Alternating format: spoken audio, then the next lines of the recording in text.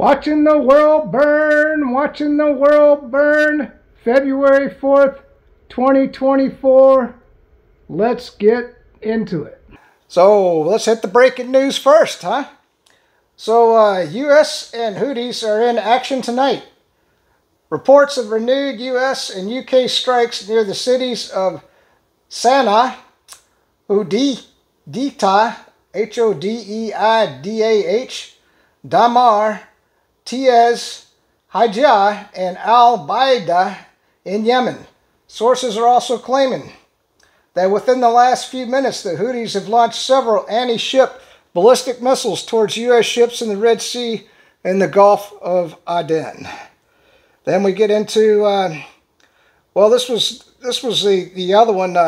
Breaking, the U.S. House will vote next week on a bill providing another $17.6 billion to Israel, as we have starving people in the streets of the United States. We have homeless. And we certainly have millions of illegal aliens we have to feed and give driver's license to and enable them to vote. Just saying. Wall Street Silver, 44% of all single-family home purchases in 2023 were for private equity firms. Do you see where we're going? You will own nothing. You will be a renter. You will never own a house. If you are a young person and you vote Democrat, you're an idiot. Of course, and make sure you're not voting for a rhino. So, AKA BlackRock. They are creating a world where ownership is impossible. You want to know why you can't buy a house? Because they're being bought up by BlackRock. They're trying to destroy the family structure. Couldn't agree more. So, shock report. Yemen Houthis threatened to cut an underground fiber optic cable in the Red Sea if the U.S. and UK launch another strike on Yemeni airports. Developing the cable blood. The cable is the lifeblood of communication pathways connecting Europe, Africa, and the Middle East. This disruption would have a major impact on global financial systems. I just got to say, no shit. I can't even imagine the devastation of itself. And then, of course, we got Elon Musk. I mean, every now and then he throws out something that's pretty damn good. What the heck is going on? Breaking, 150 Democrats vote against a bill to deport illegal aliens caught driving while drunk. Well, I want to say driving while drunk, stealing from Social Security, and beating up U.S. cops. I mean, the Democrats are batshit crazy. Why in the hell would you vote Democrat? I mean, my God, they're voting against of course they want the votes, but my God, the illegal aliens could burn down an entire city in the United States, and the Democrats would still not want them deported. So if you live in Chicago, New York, Portland, and your city gets burnt down, I got no sympathy for you. I hope the illegal aliens all pour into your cities, set everything on fire, and then your Democrat elected officials are just going to say, they're welcome here in the United States. Yes, they are welcome in the United States. So that's for the breaking news. I wanted to get that out of the way first. We're going to get into the video. Old news now. We hit 85 strikes. I want to say, I don't know how many bombs. It's like 125 bombs in Syria and Iraq. Isn't Iraq supposed to be our ally? I mean, we're bombing our ally. We're still, well, of course, we're stealing Iraq's oil and we're stealing Syria's oil. But yeah, so we bombed both of those places. But the thing that the news isn't telling you is, where did those bombers come from? They flew all the way from the United States to Iraq. Can you imagine how many refueling planes we had? We burnt more fuel than probably every car in the United States will burn for the next year, getting our planes over to Iraq to bomb a couple of goats or camel jockeys over there. I mean, I say that. There were people that lost their lives, and I don't want to diminish that. But I mean, the thing that the news media, and you'll see on other channels, they're not talking about the expense or the effect on the climate. That's a hell of a lot of fuel. And of course, the wear and tear on the planes. If you've ever worked on an airbase, which I have, okay, there's only a certain number of hours that you can put on these planes before they have to go in for serious maintenance. So now we've degraded our military capability because now those planes are going to have to go into maintenance, just like we've got our carrier fleets in maintenance right now. I mean, do you see? I honestly think to God that our government is made up of anarchists. There's no way to explain it. They are doing the controlled demo. And the thing is, I don't understand why the Pentagon, I guess the people in the Pentagon are the same way. They're all anarchists. They want the total destruction of the U.S. military, our military capabilities, and the destruction of the United States. There's no other explanation. Why else would you let 10 million people into the United States? The first video we're going to watch tonight is going to show you Yemen. Okay? Now, we got an open border. So, what, 10, 15 million people in the United States that haven't been vetted? We don't know who they are. I want you to watch this video that I'm going to show you how pissed off these people are. Do you think, now, let's just paint a scenario here, okay? I'm angry at the United States. I'm a poor nation. I ain't got a whole lot of money. What is the one thing I can do to hurt the United States the most? Well, I can't shoot the planes out of the air. I got no air defenses to stop the missiles. Of course, we can hit a few ships and shut down the, whatever the name of that strait is. I'm like Scott Ritter. I can't, bog, dude, strait. To shut down access to the Red Sea, at least I can say that. What would I do? Well, I imagine that I could buy a couple of plane tickets, fly some death squads over to Mexico, and work them up through the open border into the United States. Imagine the damage that, let's just say, a five-man team outside of a nuclear power plant, or even on just our power substations. Do you think we've got people guarding the transformers and the electrical power stations? If I was Yemen, this is what I would be doing. I'd be putting in teams and I would be deploying them to the United States. Basically 5, 10, 15-man squads. Do you think that the drug cartels that are in the United States won't sell them weapons with the right amount of money? I mean, Yemen's getting money from Iran, obviously. So, you know, for let's just say a few $1,000s, you could equip one of these teams. All they need is a few sniper rifles, some AK-47s, and they could take out an entire electrical substation. They could put the entire city of New York, the entire city of Chicago, I mean, entire states without electrical power. It wouldn't be hard to do to attack. And of course, I mean, there's other things you could do. You could just dump a bunch of shit into the water and poison an entire city with the water system with a small number of people. If I was Yemen, that's what I'd be doing. And when you watch this video, that's what I want you to think about. Because look how pissed off these people are. And I want you to, another thing I want you to notice, think about a protest in the United States. We got a bunch of truckers down in Texas. Do you think Biden or the Democrats or the rhinos in Congress give a shit about that protest? That's just a bunch of wasted fuel. They're wasting their time. Unless they're going to go kinetic, it ain't going to do no damn good. Okay? Now, on a positive note, Governor DeSantis has sent the state National Guard, I think it's only like 1,000 troops to help Texas, which is a positive development. I'm not saying that's not good. Now, that's why I love Governor DeSantis. I think he does a great job here in Florida. So, but let's get back to the video. I want you to see they're all got AK-47s, and it looks like they're loaded. They got knives. They're waving knives around. They're waving battle axes around, and there's hundreds of thousands of them protesting in the streets. Do you think there aren't death squads in the United States by now sent from Yemen? And I just say Yemen. I'm sure there's death squads from Iran. I bet there's death squads from Iraq because Iraq's pissed off. Let's watch the first video now. Check it out. Look at how pissed off these people are. Houthi group struck southern Israel on Friday with several ballistic missiles, and it claimed that its attacks won't stop until a ceasefire in Gaza is reached.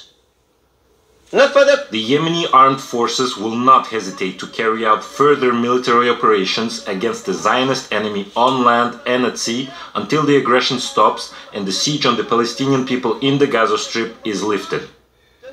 In Yemen itself, there was another mass display of solidarity with the Palestinian people. Crowds demanded that Houthi attacks on Red Sea shipping continue until Israel ends its offense from Gaza.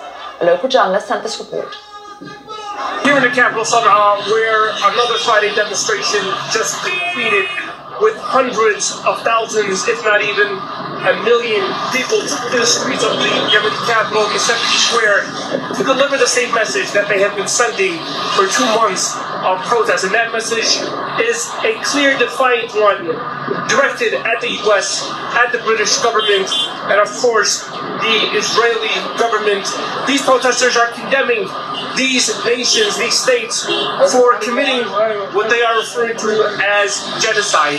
Genocide which the Yemeni people are standing against and calling on their Yemeni military forces to step up and escalate their military activities when it comes to targeting U.S. ships, British ships, and of course Israeli-linked ships in the Red Sea, in the Gulf of Aden, and in the Mediterranean Sea. We came here for our brothers in Gaza to protest against the oppression happening in there. Our message is to the US and the UK. No matter how much you try, no matter how much you strive, no matter how arrogant you are, we are here ready to deter you. We are steadfast and will not back down. Bab al-Mandab is a red line that they cannot cross until the aggression on Gaza ends and aid enters the enclave. Today, we came out to answer the call and support our brothers in Gaza. This is a religious duty for every free Yemeni to go out to the squares. My message is to the aggressive intelligence forces and the US, British, and Israeli aggressors. We will attack your fleets and all your resources. Your attempts to hit our ports and all our resources do not scare us in the slightest. The sea will be hell for you and your ships. The Yemeni military operations continue in the Red Sea. America, the sons of Israel, and those from the countries normalizing this will face severe misery. They also call on countries like Saudi Arabia, the UAE, and other Arab regimes in the region to support the Palestinian people and to cut all economic ties with the U.S. British governments, because they believe, the Yemeni people are holding the U.S., they're holding the British government personally responsible for these attacks. The Ansar Allah movement has announced that if the Gaza war doesn't end, if the genocide continues, they will be forced to reveal new weapons and to launch more sophisticated ballistic missiles pointed at and targeting U.S., British, and Israeli-linked ships. And this is in the midst of the U.S. calling for the ending of these military operations in the Red Sea. In fact, the U.S. and the EU have threatened to form a coalition to attack Yemen from land, air, and sea if Yemen's Ansar Allah Houthi movement continue targeting ships in the Red Sea. And of course, the Ansar Allah movement has announced they will continue to do so despite any attacks on Yemen and despite the U.S. threats of imposing a strangling blockade on the Yemeni economy. Yusuf Rowley reporting from the capital, Sana'a. So I want you to watch that whole video. I bet you're going like, oh my God, if you hadn't kind of put it in perspective, I wouldn't have really noticed the fact that they're waving guns and ammos and everything and how pissed off they are. So the next thing I wanted to get into, well, before I get into it, I just want to talk a couple of things about me. I did a hiking video yesterday. I know this, sometimes you got to fly off on a different tangent, don't you? And it was shaking around. I was trying a different setting. I was using UHD and 30 frames per second because I wanted to see how it would turn out. And it did kind of look shaky because I didn't want to use super study mode because super study mode narrows the focus of the video. It didn't work out well, so I will be buying a gimbal. A gimbal will hold the phone steady as I'm walking along and make future hiking videos. Yes, I keep adding to my equipment. A lot of people go, man, your videos just don't look that good. Well, God dang it, I can only get so much money. All right, and so much time. All right, so just wanted to get that out of the way. So, let's see. Oh, yeah, this was interesting. And ports are empty, you understand, in Israel. Now, I heard rumor, and I don't know if it's true, that Israel has entered into a ceasefire. Well, I imagine the economic pressure that Yemen's been putting on them. And I guess the theme of this video is the Yemen fighters. And I want to call them the Yemen fighters. I don't call them the Houthis, or Iranian-backed terrorists, if you listen to the radio. So I call them the Yemen fighters. And I tell you what, They're doing great. I put in my notes, Houthis my ass. I mean, that's the Yemen government. Look at the last video. Holy shit. So the United States and Israel are becoming much more isolated. On that theme, we get into the next video. So do you think that bombing Iraq was a good idea? Now, Iraq supposedly is kind of our ally, but it looks like their government is pissed, man. And wouldn't you be pissed if Iraq bombed the United States? I mean, how would we react? So what Iraq is saying, now think about it. We just had Saudi Arabia, a lot of the Arab nations have now joined BRICS. Of course, we had the original nations have joined BRICS. Everybody's getting away from the dollar because they don't want the dollar no more. But what is the United States? But the anarchists, the demolition experts that exist in the United States government that want the United States destroyed, the Marxists, the only thing I'm telling you, this has got to be on purpose. There's no way they're this stupid. Whoever's in charge, I call it the globalist elite. They're the ones running things. I don't know why, but they want the United States on its knees. They want us totally defanged. All of our weapons are gone. We've given everything to Ukraine. We've given all of our bombs to Israel. And now we're wasting all our fuel flying over to Iraq to bomb a bunch of camel herders. We're dropping the bombs there. I mean, do you think that we have an unlimited supply of bombs and weapons to protect the United States? I'm telling you right now, there's going to be nothing left to protect the United States. And once these terrorist cells are activated inside the United States, we got no troops here. All of our troops are overseas. All right, so let's just keep going. So let's watch the next video. So this is Iraq on how pissed off they are about the fact that we just bombed their country. The U.S. State Department, meanwhile, has said that Iraq must do more to protect American forces in the country. We have made clear to the government of Iraq for months, going well before this attack over the weekend, that we wanted to see the government of Iraq do more to police attacks on our forces, to hold accountable those responsible for attacks on our forces, and that we would not hesitate to take action to defend ourselves. The Iraqi government has long urged the U.S. to withdraw its remaining 2,500-strong troop presence in the country, although the Pentagon once again disregarded this earlier in the year, stating that it's not going anywhere. Baghdad says it's also at odds with Washington when it comes to financing, with the country's parliament demanding the use of alternative currencies for oil sales. The U.S. Treasury is still using the pretext of money laundering to impose its sanctions against Iraqi banks, which requires a national stance that puts an end to these arbitrary decisions. We renew our call to the government and the Central Bank of Iraq to take rapid measures to get rid of the dominance of the dollar by diversifying our cash reserves from foreign currencies. Washington recently slapped sanctions on several Iraqi banks for activities alleged to have benefited Iran. That is, complicated energy payments to Tehran, as Baghdad relies on gas and power from its neighbor. Independent Iraqi politician Saad al-Mutalibi says that Baghdad may have to turn its back on the dollar.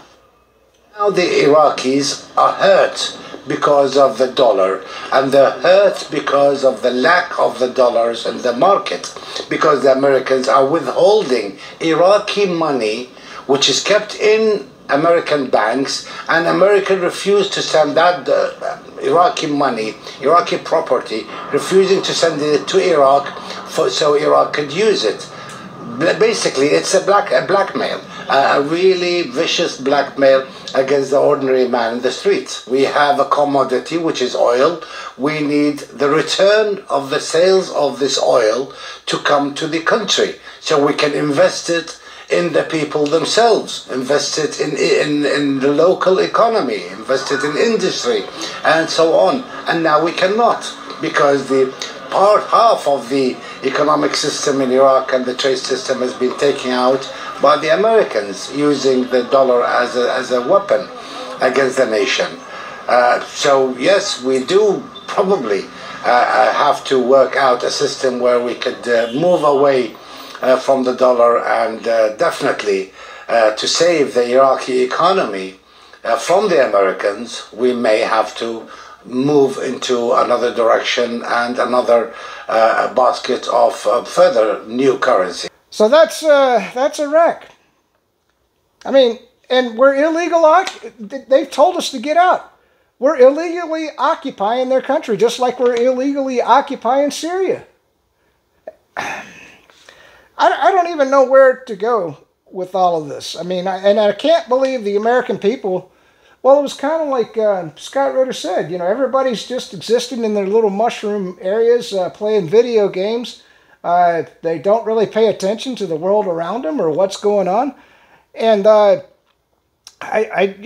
guess until the stuff hits the fan and the guns are going off outside their houses, and I'm sure they will be at mine. At least I've got some bullets, not a whole lot, you know, that I can go out and shoot back. But I'm sure that as a crippled old man, I wouldn't last long. So I don't know what to tell you, man. I guess I did want to get into just a couple of posts that I've put up. And then we'll end. We're almost to the end of the video. I know that because we've gone through the bookmarks. Let's get into profile posts. So, oh yeah, this was huge. So breaking news here. I guess this is true. Tucker Carlson has arrived in Moscow, Russia, to interview President Vladimir Putin with the hope of bringing the war in Ukraine to an end and averting World War III. If this is true, I can't believe he got a visa to go to Russia, but I think it's wonderful. Man, I tell you what, I predict right now that this will be if this is true, this will be the most watched interview around the world in the history of the world. I'll bet this gets 1 billion views. It's going to sweep the world like crazy. And I wonder what would the United States communist Marxist government think? I mean, why in the world would they let him go over there to conduct this interview? But let's hope it's true. I don't know if it's true.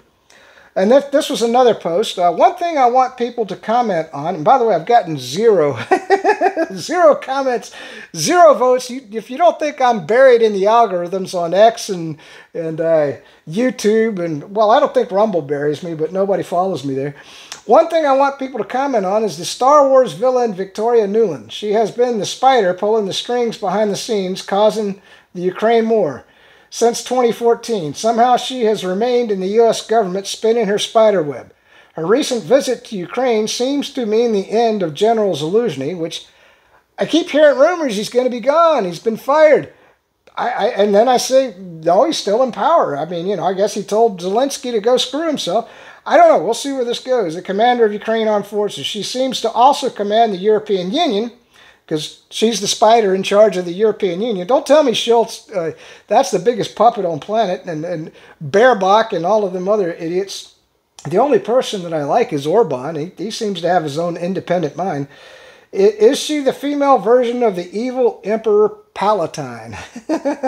So I thought that was a great one. So this is an interesting one. Looks like the Russians are fighting the actual Azov battalion Nazis in Ukraine, and Israel have joined them in their ideology. This is from Max Blumenthal. Openly genocidal Israeli member of Knesset Amicha Chiki has been quietly removed from the speakers list of this German pro-Israeli conference, but the name, the New York Times chief diplomat correspondent, remains. And anyway, he was a Nazi, German Jewish. That's it. That's it for today's video. Had some other things that wanted to talk about gardening and all, but we'll hit that in the next video.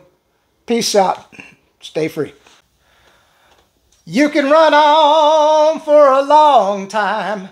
Run on for a long time. Run on for a long time.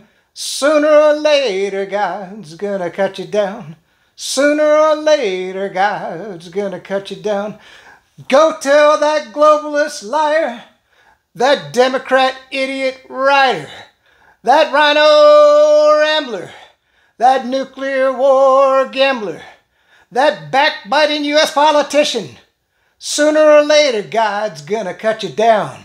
Sooner or later, God's gonna cut you down.